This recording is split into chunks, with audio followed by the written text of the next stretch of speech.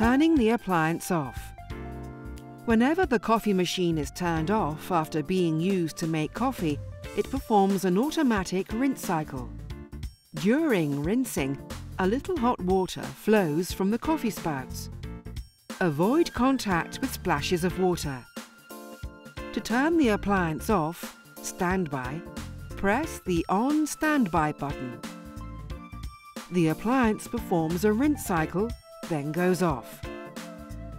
If the appliance is not used for an extended period, first turn the appliance off by pressing the On Standby button. Release the main switch at the rear of the appliance. Important: never press the main switch while the appliance is on.